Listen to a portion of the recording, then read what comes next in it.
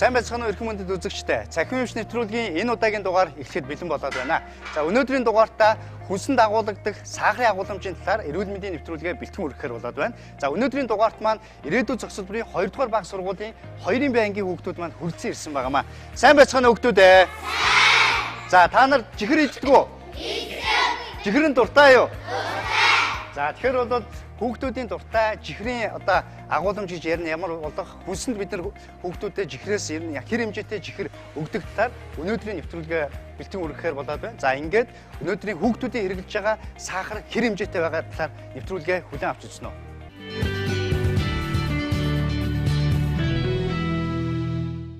Цахим Эмч хэсгүүгээр эхэлж байна. За энэ хэсгээр бол та бүхэндээ ер нь бол Монгол улсад одоо эрүүл мэндийн сайдын 2013 оны 207 дугаар тушаал гэж гарсан байдаг. Энэ тушаалын талаар бас одоо товчхон мэдээлэл өргөе. За яг миний гарт бол одоо энэ эрүүл мэндийн сайдын одоо 2013 оны 207 дугаар тушаал байна. За тэгэхээр энэ тушаал ямар учиртай тушаал вэ гэхээр сургууль цэцэрлэгийн цайны газруудад, буфетууд, ойр орчимд одоо хүүхдүүдэд одоо худалдаалахыг хоригдсан юм хүнсний одоо чагсаалтыг гаргасан ийм тушаал байдаг юм аа. Нийгмийн эрүүл мэндийн үндэсний төвөөс бол хийгдсэн бас судалгаа байдаг. За тэгэхээр энэ дээр тэр судалгааны дүнг бол та бүхэнд харуулъя.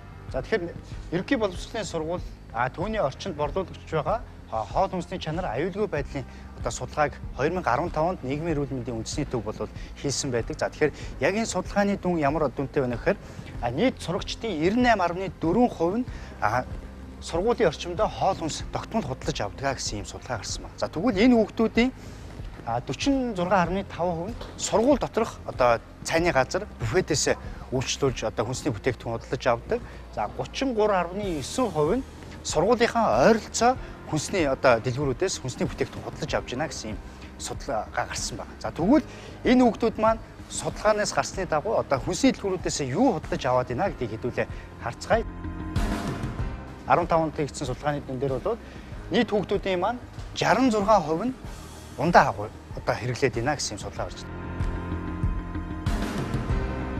Тэгэхээр энэ худалдаж аваад байгаа хүнсний бүтээгдэхүүнүүд маань түрүүний хэлжсэн эрүүл мэндийн сайдын 207 дугаар тоо тушаалаар бол хоригдсон хүнсүүд байгаад байгаа юм. Энэ хүүхдүүдийн идэж хэрэглээд байгаа хамгийн гол нэр төрлийн хүнсний зүйлүүд маань сахарын агуулмжлал өндөр байдлаас биш шимт бодисын агуулмжууд бол маш багатай байдаг. Тэгэхээр бол саяны үндсэн хэмжээний 5 дугаар судалгааны дүнгээс хийсэн судалгааг харахад бол хүүхдүүд маань 10 хүүхд тутмын 3 нь цус багталттай байж байна. За 10 хүүхд тутмын 2 нь төмөр дутагдaltaй байж байна. Эрцийн дутагдалд орсон байна гэсэн. 10 хүүхд тутмын 7 нь А амин дэмийн дутагдaltaй. За 10 хүүхд тутмын 9 нь бол Д амин дэмийн дутагдaltaй гэсэн ийм одоо судалгааны дүн гарсан. Тэгэхээр бол одоо яг өнөөдөр ирсэн ирээдүйн зохицуулбарын 2 дугаар баг сургуулийн одоо 2-ын б ангийн хүүхдүүдээс хэдүүлээ асууцгаая. Одоо яг энэ дээр одоо гарсан хүнсний бүтээгдэхүүнүүдийг хүүхдүүд маань хэр хэрэгэлдэг талаар бол хэдүүлээ асууцгаая. За хүүхдүүдээ та хэдээс нэг юм асууя. За та хэд ундаа уудаг хүүхдүүд байна уу? Гараа өргөөрэй. За энэ ундаа ууж байна. За ямар ундаа уудаг юм? Гоё ундаа. За ундаа уудаг уу? Уудаг. Хаанаас ер нь ундаа худалдаж авдаг юм? Дэлгүүр ер нь ихэнхдээ дэлгүүрээс тэгээд хаяа бол сургуулийнхаа гуанзнаас авдаг. Бичээ идэх дуртай хүүхдүүд нь хэр байна? За өдөрт хэр их чихэр идэж байна? Зөндөө идэж байна. Шоколад иддэг хүүхд байна уу? За чиний хамгийн гоё идэх дуртай юм юу вэ? Ундаа. За хамгийн гоё дуртай идэх юм нь юу юм? Бичээ. Өдөрт ер нь хэр их бичээ идэж байна? Зөндөө идэж байгаа. Тийм үү. За баярлалаа. За тэгэхээр бол сурагчид маань бол сургуулийнхаа цайны газруудаас сургууль орчмынхаа хүнсний дэлгүүрүүдээс бол одоо өөрсдийнхээ дуртай амттан бол их авч иддэг. За тэгэхээр бол энэ зүйлүүдийг бол эрүүл мэндийн сайдын тушаалаараа бол одоо сургуулийн орчимд сургуулийн цайны газар худалдаалахыг бол хоригдсан байдаг. За тэгэхээр энэ одоо сайдын тушаалын хэрэгжилт ямар төвшөнд явдгийг энэ хэрэгжилтийг хангахын тулд одоо төрийн байгууллагууд ямар байдлаар ажилладаг талаар хэдүүлээ сурвалжлага мэдээллийг хүлээн авч үзэх гэнэ үү.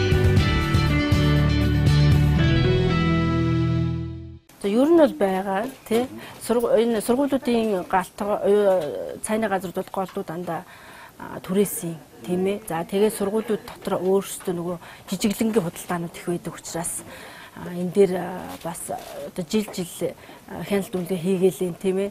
За яг хуу тодорхой хэмжээгээр бол ахиц дэвшилт гарсан юм байна.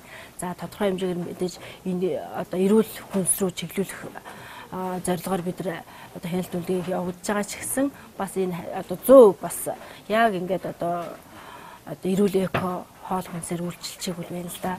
За энэ дээр болохоор мэрэгжлийн хяналт бол яг өдөр тутмын явцын хяналтыг бол мэрэгжлийн хяналт тавьж явах ёстой.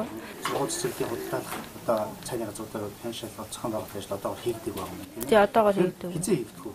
За тэрийг бол би хэлж мэдэхгүй шүү дээ. За энэ эрүүл мэндийн сайдын 207 тоо тушаалдар энэ сургууль орчинд хоригдсон хүнсний бүтээгдэхүүн гэж байж байгаа. За энэ хүнсний бүтээгдэхүүн мэдээж чихэр мөхөөлдөс тэгээ түргэн гэмт хүнсний бүтээгдэхүүн чипс, кола гэх мэт тийм. Энэ хүүхдийн орчинд одоо энэ худалдаалахын хоригдсон хүнсний бүтээгдэхүүний жагсаалт байдаг. За энэ дээр бол манайх бол одоо төлгөөд хянах шалгалтаараа за төлгөөд бус хянах шалгалтуудыг шийдэж авахдаа бол байнгын хянах шалгалт хийж явдаг байж байгаа. За энэний хүрээнд бол манайх одоо энэ жил ихэд бол төлгөөд хянах шалгалтаар нийтдээ нэг 89 сургуульд одоо хянах шалгалт хийхээр төлөвлөсөн энэний дагуу бол хянах шалгалт хийж явж байгаа. Гол нь бидний энд ямар хянах шалгалт хийгдэх вэ гэхээр тухайн одоо хоригдсон хүнсний бүтээгдэхүүний төр яг сургууль орчинд зарж ийн үү гэдэг дээр бол хяналт тавьдаг. За сургуулийн дотор бол одоо харьцангуй энэ өндөг түргэн гэмтэх хүнсний бүтээгдэхүүн за чипс, ундаа бас хэд чихэрлэг хүнсний бүтээгдэхүүн зархан бол одоогор бол одоо бас ямар нэг тийм зөрчил ирэхгүй байна.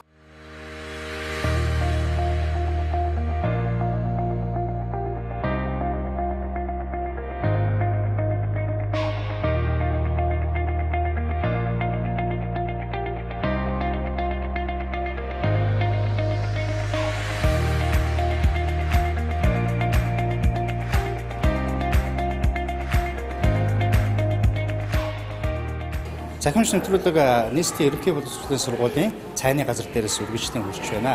За тэгэхээр одоо эндээс танаас нэг юм асууя. Одоо ер нь танай сургууль дээр ирж байгаа үйлчлүүлж байгаа хүүхдүүд яг танай одоо энэ фэтисгээс түлхүү ер нь ямар хүнсний бүтээгдэхүүн хэрэгжиж байна? Авч байна. Хүүхдүүд одоо ундаа, цэвэр ус тэгээ энэ мая гэдэг нэг арцтай юу тэрийг их авдаг юм бамбулаа дээр авч хэрэглэдэг. Одоо энэ жиглааттай бичээнүүд за энэ чихэр юмнуудын ер нь хэрэг гэж байна. Ундааны төрлөдөг бол хүүхдүүд авахын үед авна. Гэхдээ баг зэрэг ерөнхийдөө бол чихэр боо бичээнүүд бол ер нь тэгэл ганц хоёр ширхэг авна да. Голцол хүүхдүүд одоо тэр марууч мая гэсэн тийм юм л авдаг да. Эрүүл мэндийн сайдын 207 дугаар тушаал гэж байдаг. Тэгэхээр энэ тушаал дээр бол одоо яг танаа энэ одоо цэг дээр зарагдж байгаа зүйлүүдийг ер нь бол хоригдсон бас хүнсүүд бол байдаг. Энэ талаар ер нь та урд нь мэдээлэл авч ирсэн үү? Мэдээлэл авчихсан мэд. Одоо газта ундаа бэлэн хоол мэтчлийн зүйлүүд бол манайх хоригдсан байгаа. Ер нь хоригдсан бараа бол манай дээр бол багхгүй бүтэр зардаггүй. Тэгэхээр одоо би энэ дээр яг тань дээр энэ тушаалын 3 дугаар хавсралтыг явчихсан. Одоо 3 дугаар хавсралтын хамгийн эхэнд нь бол чихэр мөхөөлдөс чихлаа зэргийн нүүрс хэсэгтэй хүнсний бүтээгдэхүүн. За дараагийн нь болохоор 5 дээр нь болохоор байгалийн бус өтгөрүүлсэн сироп ашиглаж үйлдвэрлэсэн бүх төрлийн жуус ундаа гэж оруулж гисэн байна. Тэгэхээр одоо яг энэ дээр бол хоригдсон бүтээгдэхүүнүүд бол харагтаал юм л та. За тэгэхээр тэн дээр бол ундаа байж гин. За энэ тэр чихэр багш гүн те. Та тэрийг чихнээс аваад өгөөч.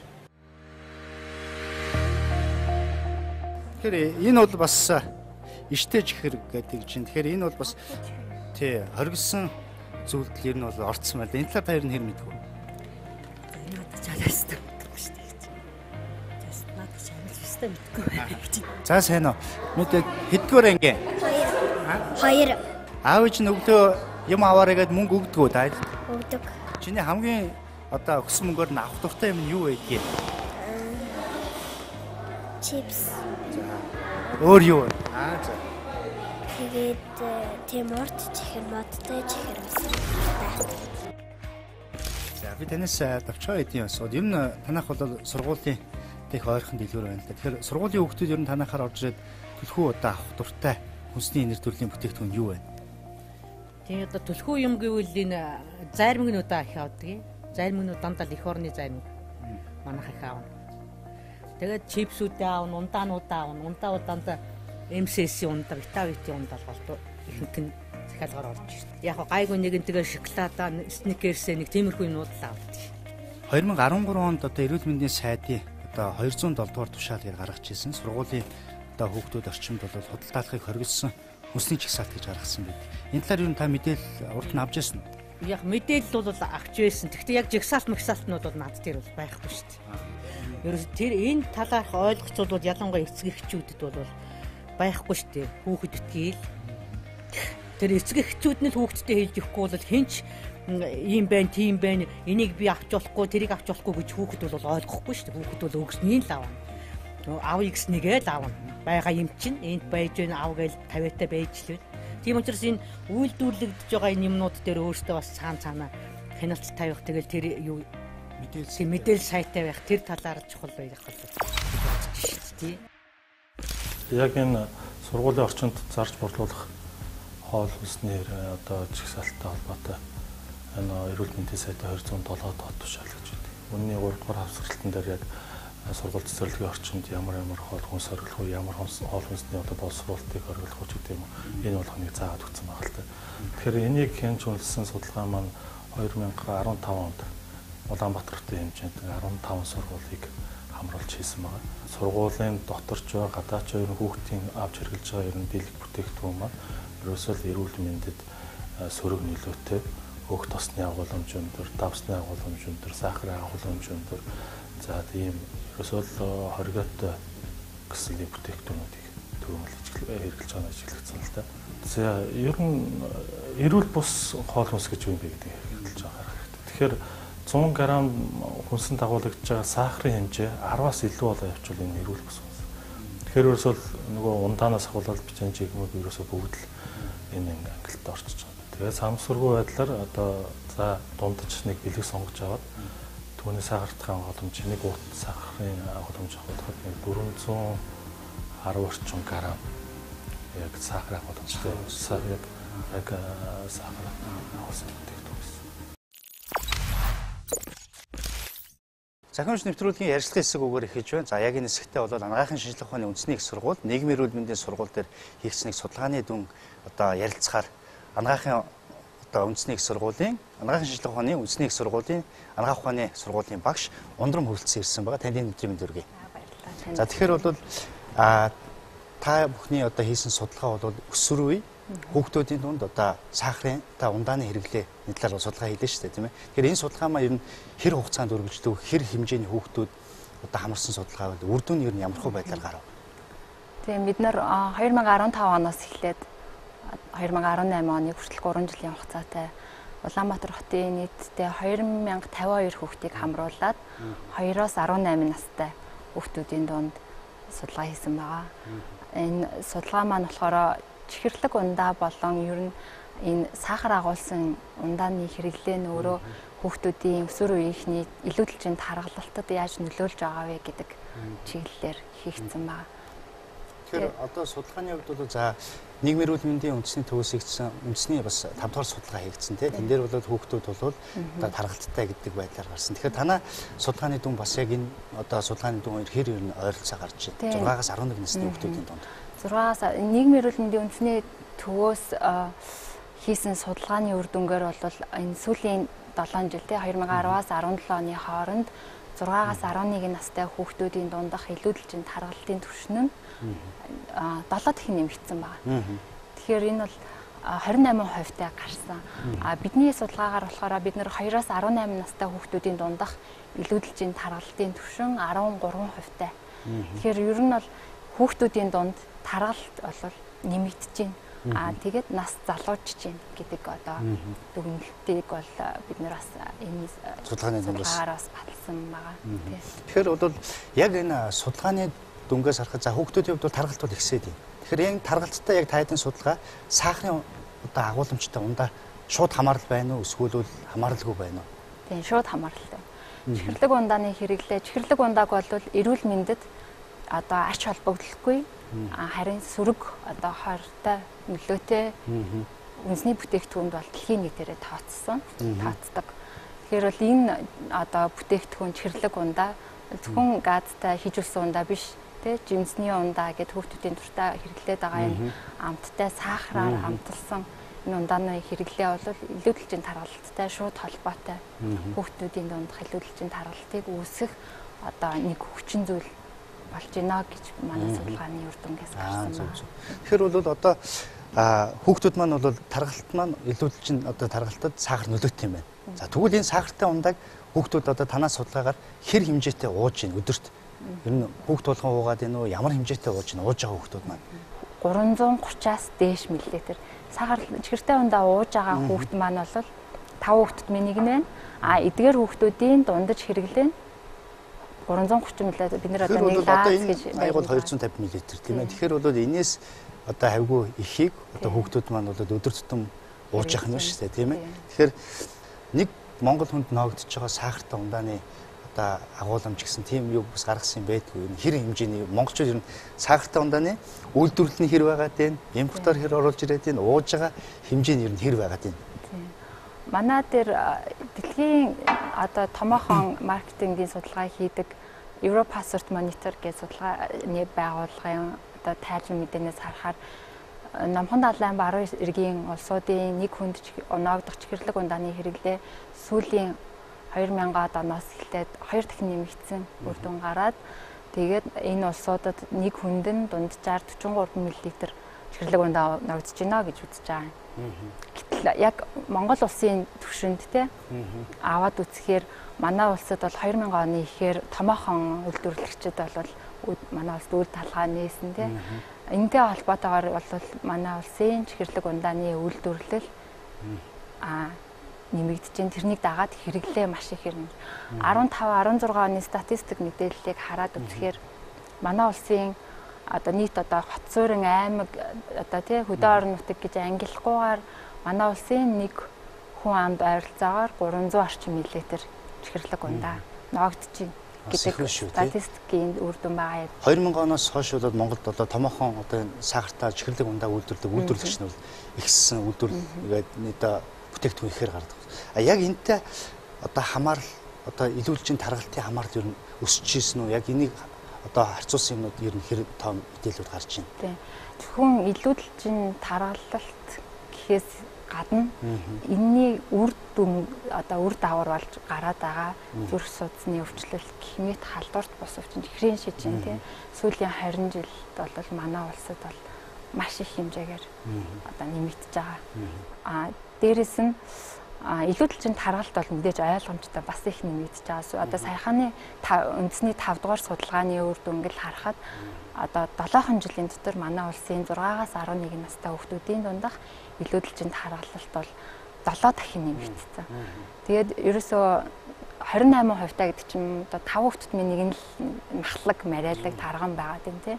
Энэ нь эргээд өөрөө ирээдүйд энэ хүмүүс маань Монгол улсын одоо ажил хөдөлмөрийн насны иргэд болоход энэ хүмүүс маань эргээд одоо архаг хууч өвчтэй тий халдвар тус өвчний одоо суурьтай ийм хүмүүс болох гэдэг. Тэгэхээр бид нэр бол энэ дээр яхаа аргагүй анхаарал хандуулж арга хэмжээ авах бол үнэхээр шаардлага. Зөв. Тэгэхээр одоо дэлхийн нийтээр бол бас энэ сахарын ундаатай бол тодорхой хэмжээний арга хэмжээгээр бол бас авч явж байгаа тийм ээ. Тэгэхээр дэлхийн эрүүл мэндийн байгууллагаас ер нь ямар хөө зөвлөмжүүд гаргадаг яг энэ сахарын ундаатай холбоотой. Дэлхийн эрүүл мэндийн байгууллагаас бол илүүдэлжийн тархалт халдвар тус өвчнийг 2020 он гэхэд бууруулах томоохон зорилтыг төвшүүлж ажиллаж байгаа нэлээ. Тэгээд энэ зорилтын хүрээндээ илүүдэлжийн тархалтад нөлөөлөд байгаа энэ эрсдэл хүчин зүйлсэн тий түүний дотор энэ эрүүл мэндэд хортой нөлөөлөд байгаа хүнсний бүтээгдэхүүн түүний дотор чихэрлэг ундаа тий татварын бодлого хэрэгжүүлэхийг гишүүн улс орнуудад зөвлөмж олгосон. Зөвхөн татварын бодлогоос гадна энэ бол бас хөдөлгөөний идэвхийг дэмжих тийм энэ хүүхдүүдийн ялангуяа хэрэглээд байгаа энэ бүлгийн дундах одоо хэрэглээг бууруулахын тулд одоо сургууль цэцэрлэгийн орчинд худалдаалахыг таслан зогсоох энэ бүлэг хүн амд чиглэсэн зар сурталчилгааг бас хязгаарлах одоо бүлэг одоо арга хэмжээнүүдийг авч хэрэгжүүлснээр одоо үр дүнд хүрнэ гэж үзэж байгаа. Одоо татварын жишээн дээр аваад үзэхээр бол энэ дэлхийн эрүүл мэндийн байгууллагын зөвлөмжийг одоо дагаад татварын бодлогыг хэрэгжүүлээд эхэлсэн дэлхийн бас 20% дэлхийн нийт улс орны 20%. Зөв. Тэгэхээр татварын бодлогоор одоо жишээлбэл ямар одоо онцгой татвар нэмж ийн гэсэн үг үү те? Одоо энэ бүтээгдэхүүнүүд дээр. Тий. Зөв. Тэгэхээр ямар хуу байдлаар за жишээлбэл энэ орнуудад татварын бодлого хэрэгжүүлээд эхлэхээр гарч иж байгаа үр дүнгууд нь одоо бас тодорхой хэмжээний судалгаа хийгдээд гарч иж байгаа юмуд юу байна? Энийг бас туршлагаас сонирхуулаач. Тийм онцгой татвар байж байгаа. Манай улсын хувьд бол чихэрлэг ундаанд бол онцгой татвар байхгүй байна. Бусад улс орнууд болохоор жишээлбэл Америкийн зарим мужууд тийм Америкт гэхэд одоо нэг унц буюу ойролцоогоор 30 мл байна тийм. Энэ дандаа 1 центийн онцгой татварыг ногдуулах юм бол одоо эрүүл мэндийн тусламжийн зардлыг жилд 173 тэрбум доллараар хэмнэх боломжтой гэж байна. 173. Тийм. Судлаачдын онцлогоор Хятадд бас чихэрлэг ундааны хэрэглээ түүнийг дагалцсан илүүдэлчин тархалтаас өндөр байгаа. Хятадын судлаачдын хийсэн судалгаагаар 1 литр ундаанд 1 юаны татвар ногдуулах юм бол эрүүл мэндийн тусламжийн зардлыг 73 тэрбум юанаар бууруулах боломжтой. Тэгэхээр энэ одоо нэг л их тоо яриад л гэхдээ бид нэр гэтэл энэний ард хүн амын эрүүл мэнд байгаа. Энэ хүнсийг хэрэглэх шаардлагагүй юм байна. Тэгвэл энэ хүнсийг хэрэглэхгүй байхын тулд бид юу хийх вэ? Хүүхдүүд бол мэдээж одоо амттай л юм уу тэмүүлдэг те. Гэх мэтлээ одоо хүүхдүүдийн дунд илүү ялангуяа одоо хэрэглээг бууруулахын тулд болвол татварын бодлогыг хэрэгжүүлэхтэй энэ бол илүү үр дүнтэй. Эрүүл хүнсний хэрэглээг бас дэмжих бас нэг талаараа бас ач холбогдолтой байна. Тэгэхээр манад бол одоохондоо татварын одоо яг сахартай ундаан дээр татвар бол байхгүй. Тэгэхээр та бас энэ судалгаан дээр бас яг ийм интервенцийн одоо зүйлүүдийг хийж үзүү судалгаа, прогноз судалгаанууд ямар хөө байдлаар жишээлбэл одоо бол Монгол түр хэлсэн чинь 333 мл-ийг нэг хүүхэд өдөрт бол ингээ ууж байна. Хэрвээ татвар нэмчих юм бол энэ хэмжээ яаж буурах боломжтой байна? Үгүй бол таргалт одоо энэ хүүхдүүдийн суур өвчт нөлөөлөд байгаа энэ зүйлүүд яаж бас буурах боломжтой вэ? Энэ талаар бас одоо судалгаа гаргасан зүйл байдгүй байгаа. Бид нэр бас судалгааныхаа хүрээнд болохоор Монгол улсад чихэрлэг ундаанд онцгой татвар ногдуулах юм бол хүн амын илүүдэлчин тархалтад хэрхэн нөлөөлөх вэ? Эрүүл мэндийг дэмжих сан гэж байдаг тийм үү? Одоо халдвар тус өвчний эрсдлийг бууруулахад тэр сангийн одоо үйл ажиллагаа чиглэдэг. Тэр сангийн хөрөнгийг хэрхэн яаж нэмэгдүүлэх боломжтой байгаа талаар судалгаа хийж үзсэн. Ингээд бидний судалгаагаар болохоор ер нь чихэрлэг ундаанд 10% татвар ногдуулахад 10% тийм чихэрлэг ундаа хэрэглэгч хүн амын хэрэглээг 6.8%-аар бууруулах боломжтой байна. 10-ыг нэмэхэд 6.8%-аар сахартай ундааны хэрэглээ буурах юм тийм. Энийг дагалдаад хүн амын илүүдэлчин тархалт одоо 10% татвараас 600 граммаар буурах боломжтой. Тэгэхээр энэ бол яг одоо сонсоход бага тоо юм шиг сонсогдчих магадгүй. Гэхдээ энэний цаана эрүүл мэндийн дасар их үр, ашиг одоо тэ үр нөлөө дагалдаад явж байгаа. 20%, 30% гээд хоёр бас ер нь бол дэлхийн улс орнуудад дээрээс нь дэлхийн эрүүл мэндийн байгууллагаас тавьж байгаа зөвлөмжийн хүрээнд ч гэсэн ер нь дунджаар нэг 20% татварыг ногдуулах илүү одоо үр дүнтэй гэж үздэг юм лээ. 20%-аар жишээлбэл тэгвэл татвар оногдуулвал хэрэглээ яаж буурахаар вэ? 6.8 ингээд 13 орчим хувиар буурна. Тэрнийгээ дагалдаад нэг хүний жилийн хэрэглээ дунджаар 22.8 литрээр буурах боломжтой. Тэгэхээр нэг үрлэл энэ ундаан дээр 20% татвар нэмчих юм бол за одоо энэ хэрэглээ бол хүн амын дунд 13%-аар буурах боломжтой юм байна. Энэ тэгэхээр нэг хүн дээр бол 22.5 литр одоо сахартай ундаа хэрэглээ багасгах нь шүү дээ, тийм ээ. Тэгэхээр бол энэний цаадах нөлөө бол дахиад илүүдэлчин 1.4 кг хүртэл жинг бол хаях боломжтой. Зөв. Тэгэхээр бол та хэдийн судалгаа бол бас яг одоо өсвөр үе хүүхдүүдийн дунд одоо ундааны хэрэглээ ямар байна? За энэ хаана хэрэглээдийн те өдөрт хэдийг хэрэглээдийн бүгдийг маш одоо гоё гаргаж ирсэн байна. За дээрэс нь бол энэ ундаан дээр хамааралтай олон улс хэрэгждэг бас юм татварын бодлоготой нь холбож бас одоо судалгаа хийсэн нь бол бас их шиндэг одоо ийм судалгаа болсон байна.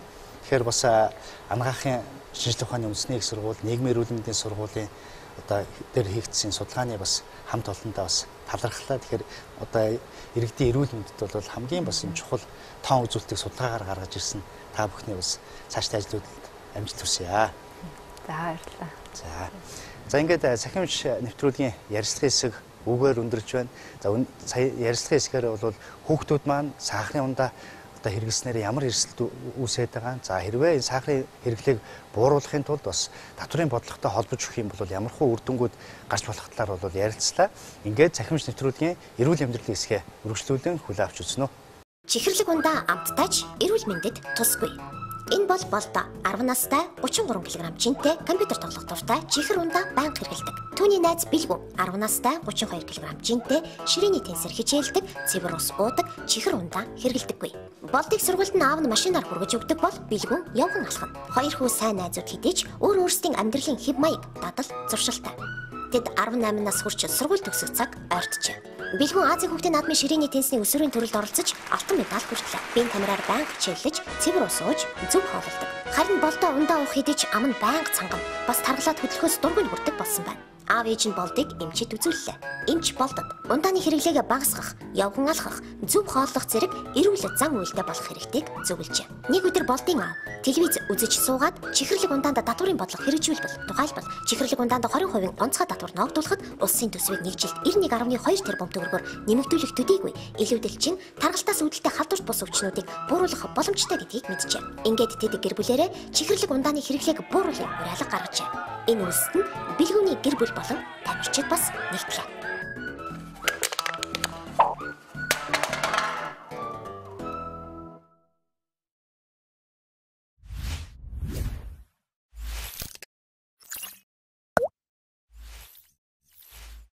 Эрүүл амьдралын хэсэг үгээр эхэлж байна. За энэ хэсгтэрээ бид бүхний одоо хүүхдүүдийн хамгийн их хэрэгэлдэг гол нэр төрлийн ундаануудын жигнэмиг, за дээрэс нь чихэр, шоколаданд агуулагддаг сахарын агуулмжийн талаар одоо ойлголт өгөхөөр одоо бэлдсэн байна. За тэгэхээр бол яг одоо энэ дээр харагдж байгаа эсгүүдийн урд бол тухайн бүтээгдэхүүний одоо агуулмждах одоо сахарын агуулмжийг энэ ёотонгоор зөөрлөж үтсэн байгаа. За тэгэхээр өнөөдрийн хүүхдүүд маань ерөнхийдөө ундаанд хэр дуртай байгааг нь асууя. За тэгээд ундаанд дуртай хүүхдүүдээс хэдүүлээ одоо яг энэ ёотны талаар мэдээллийг өгье. За ундаанд дуртай хүүхдүүд байна уу? За эндээс хоёр хүүхдээ. За та хоёр гараад ир. За нааш. За нааш. За нааш яваад.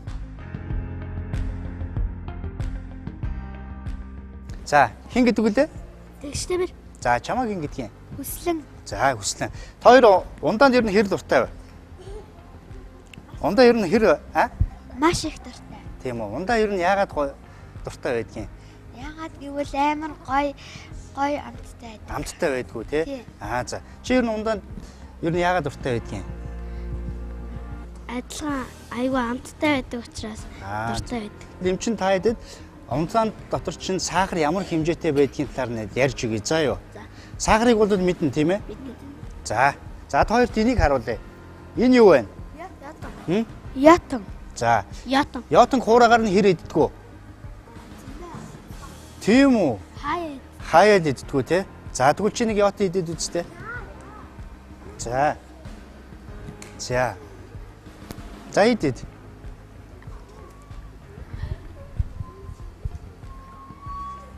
Яг нөгөө ундааных нь хамт байна уу? Байна.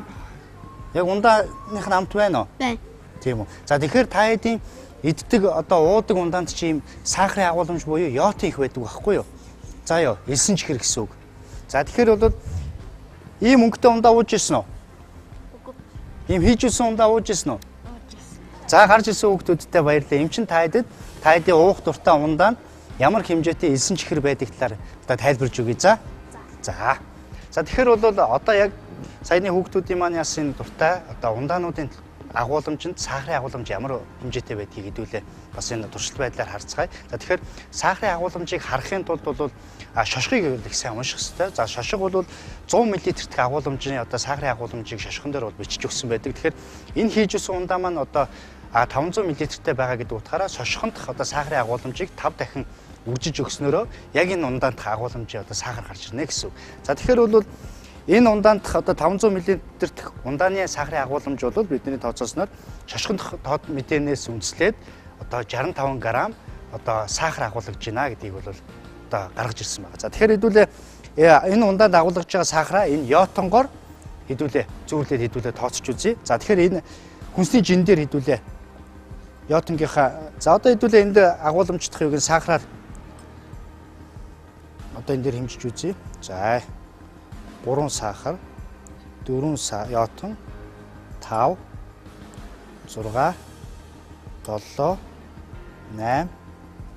6, 7, 8, 9, 10, 11, 12, 13, 14, 15, 16. За ингээд 17 сахарын агуулмж одоо нэг өрлөл энэ ундаанд бол байж гинэ гэсэн үг байгаа. За тэгэхээр бол бид нар бол энэ ундааг жишээлбэл хүүхдүүдтэй 17 ширхэг сахарыг одоо шууд идэ гэвэл одоо хүүхд бол энийг дорн идэж болж чадахгүй, том хүн ч идэж чадахгүй. Тэгэхээр энийг бид нар ямар байдлаар аваад байна гэхээр нэг өрлөл усанд уусгасан байдлаар, өнгө оруулсан байдлаар ундаа хэлбэрээр бол бид нар авч байна. Тэгэхээр бол бидний одоо уугаад байгаа зүйл бол ерөөсөө л одоо энэ усанд энэ сахарыг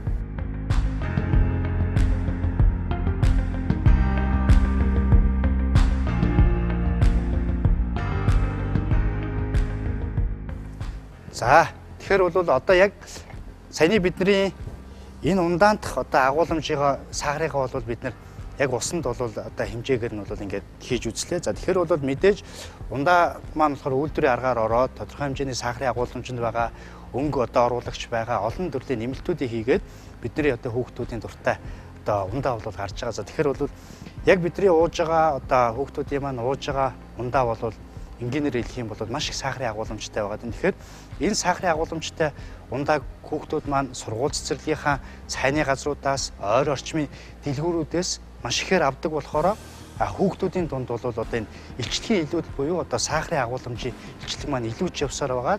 Хүүхдүүдийн дунд одоо таргалт гэдэг юм бол ихсээд байгаа маа. За тэгэхээр бол одоо энэ дээрс ингээ хэдүүлээ харъя.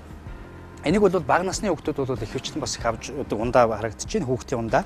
За энэ хийжүүлсэн ундаанд болохоор 500 мл-тэй 53 г одоо сахар буюу одоо 12 ширхэг сахар агуулгаж чинь. За хүмүүс бол бас сүүлд бол одоо жимстэй цай бас хэрэглэж уудаг болсон. За тэгэхээр жимстэй цайнд маань бас мөн адил сахар агуулгаж яадаг байна. За тэгэхээр энэ жимстэй цайнд бол 500 мл-тэй одоо 48 г сахар буюу одоо энэ дээр хэдүүлээ тоолъё. 1 2 3 4 5 6 7 8 9 10 11 12 13 ширхэг одоо сахарын агуулмж, ёотонгийн агуулмжтай бид нар ийм байдлаар нь уусгаж одоо бид нар ундаа цай хэлбэрээр бол өдөр тутамдаа хэрэглээд идэг байна. За тэгэхээр бол энэ бол бид нар ундаан дээр тайлбарлаа. За тэгэхээр дараа нь бол мэдээж бидний хэрэглэдэг хүүхдүүдийн хэрэглэдэг жигмэг байна. За сахарын агуулмжтай чихэр, шоколад нь хэр хэмжээний одоо сахар бас агуулгаддаг талаар хэдүүлээ энд сарцгаая. За энэ дээр бол та бүхэн маань харж байна. За энд хөөсөн чихэр гэсэн байна тий.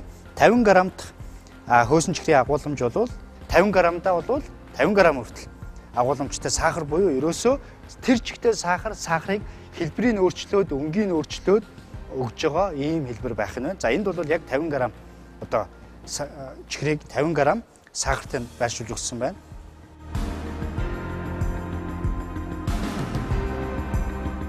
За энэ чихрүүдээс гадна бол хүүхдүүдтэй бид нар бол хүүхдүүд маш их идэх дуртай олон төрлийн жигмэгүүд байгаа. За тэгэхээр бол энэ бол 100 г одоо хүүхдийн жигмэг байна. За тэгэхээр 100 г-т энэ жигмэг маань болохоор 62 г одоо сахар агуулж байна.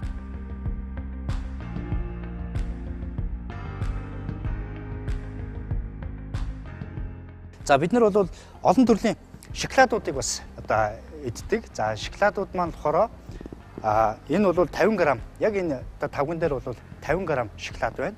За самартай юм уссан шоколад байж байна. За тэгэхээр энэний сахарын агуулмж бол 50 г-да 43. За тэгэхээр бол 100 г-да 86 г сахарын агуулмжтай гэж бас ойлгож болно. За тэгэхээр бол ихэвчлэн бол энэ та бүхэн танилцуулсан хүнсний нэр төрлүүд бол хүүхдүүдийн одоо сургуулийн цайны газар буфетүүдээр худалдаалагддаг. За дээрэс нь бол ойр орчмын хүнсний дэлгүүрүүдийн гол нэрийн бүтээгдэхүүнүүдийг ер нь бол сонгож авч та бүхэндээ бас танилцуулж байна. Тэгэхээр энэ зүйлүүд маань сахарын агуулмж өндөртэй буюу нүүрс усны төв энгийн нүүрс усыг маш ихээр агуулдаг боловч хүүхдүүд бидний хүний ер нь бол өдөр тутамдаа авч явах ёстой эрдэс, амин дэмийн агуулмж бол ерөөсөө байдаггүй. Тийм болохоор монголчуудын дунд бол тэр тусмаа хүүхдүүдийн дунд одоо бичил шимт хичээлийн дутмагшилд ерөнхийдөө орчоод байна. Тэгэхээр бол бид нар хоол хүнсэндээ хүүхдүүдтэй ичлэг өндөртэй ийм энгийн нүүрс агуулсан сахарын агуулмж өндөртэй хүнснээсээ илүүтэйгээр бичил шимт хичээлийн агуулмж буюу амин дэмүүд ихтэй, эрсцүүд ихтэй, уургийн агуулмж ихтэй буюу дархлаагийн дэмжиг өгдөг хүнсний бүтээгдэхүүнүүдийг түлхүү хэрэглэх нь хамгийн чухал юм байна. Цахим Эмч нэвтрүүлгийн зөвлөмж хэсэг үгээр эхэлж байна. За тэгэхээр өнөөдрийн нэвтрүүлгээр танилцуулсан хүүхдүүдийн хамгийн хэрэгэлдэг хүнсний ногоо, хүнсний бүтээгдэхүүнүүдэд агуулагддаг сахарын агуулмжийн талаар болоод та бүхэн маань хүлээж авч үзлээ. Тэгэхээр бол сахарын агуулмжтай хүнсний бүтээгдэхүүн сонгохдоо эцэг эхчүүд маань хүнсний шошгыг хамгийн гол нь унших нь хамгийн чухал юм шүү. Тэгэхээр ихэвчлэн одоо ундаан дээр бол 100 мл-т агуулмжаар нь бичиж өгсөн байдаг. Тэгэхээр та 500 мл-т ундаа хүүхдэд авч өгч байгаа бол энийг 5 дуржуулж тухайн одоо ундаандах сахарын агуулмжаа бодож үзнэ гэсэн. Тийм болохоор бол шошго унших гэдэг бол сахарын хэрэглээгээ тодорхой хэмжээний зохистой хэрэглэхэд бол хамгийн чухал зүйлүүд байдаг. За тэгэхээр бол сахарын хэрэглээг бид нар зохисгүй хэрэглэснээсээ болоод таны хүүхэд хоолны туршилт мууддаг, за хоолндоо дургу болдог, сахарын хэрэглээх өндөртэй байх нь өөрөө цаашлаад хүүхдийг хэд их хөдөлгөөнд хэмгэх хүртэл хүргэж болдго юм а гэдгийг бол судалгаагаар тогтоосон байдаг. Тийм болохоор сахарын хэрэглээг зохистой хэрэглэх нь бол хамгийн чухал юм а гэдгийг бол бас үзэгчд маань бас өнөөдрийн нэвтрүүлгээр хүлээн авч үзсэн. За дээрэс нь бол хүүхдүүдтэй бид нар баярын өдрүүдээр бэлэг боож өгдөг зүйлүүдтэй аль болох сахарын хэрэглээтэй агуулмж өндөртэй бүтээгдэхүүнүүдээс нь татгалзаж хүүхдүүдэд бэлэг оруулж өгөрөө. Тэгэхээр бол ундаа сахарын агуулмжтай, жигнэг сахарын агуулмжтай, чихэр сахарын агуулмжтай, шоколад сахарын агуулмжтай. Тэгэхээр бүх сахарын агуулмжуудыг бид нар нийлүүлсэн байдлаар хүүхдэд бэлэг боож өгнө гэдэг бол хүүхдэд бэлэг гэхээсээ илүүтэйгээр эрүүл мэндэд нь эрсдэлтэй байдлаар одоо хүүхдэд одоо өөрсдөө бид нар эцэг эхчүүд одоо бүтээгдэхүүн өгж байгаа гэсэн ийм үйлдэл болоод байгаа шүү. За тэгэхээр бол үндэсний хэмжээний 5 дугаар судалгааны дүнгээс бол бид нар бас хүүхдүүд маань шимт хичээлийн агуулмжийн хувьд бол ямар их дутмагшилд орсон юм гэдгийг бол харсан тийм ээ. Тэгэхээр бол эрдэсийн агуулмж, амин дэмийн агуулмж, уургийн агуулмжигаар бол хүүхдүүд маань бол маш их юм хичээлийн дутмагшилд орсон байж байгаа. За тэгэхээр бол өнөөдрийг бас та бүхэндээ танилцуулсан далайн гаралтай уургийн агуулмж маш их өндөртэй, эрдэсийн агуулмж өндөртэй, амин дэмийн агуулмж өндөртэй хүүг ногоон замга өдөрт та хүүхдэд 5-аас 10хан ширхэг өгөхөд өдрийн авах ёстой бүх шимт хичээлийн бодисыг бол хангалттай авах бүрэн юм бос боломжтой байгаа шүү. Тэгэхээр бол хүүхдтэй эрүүл мэндэд нь ашиг тустай бүтээгдэхүүнүүдийг өдөр тутам хүнсний нэмэлт бүтээгдэхүүнүүдэд хэрэглүүлж занших нь эрүүл байх, эрүүл амьдралын нэг хэвшил юм шиг байгаа шүү. Ингээд эрүүл мэндийн нэвтрүүлгээ үүгээр өндөрлж байна.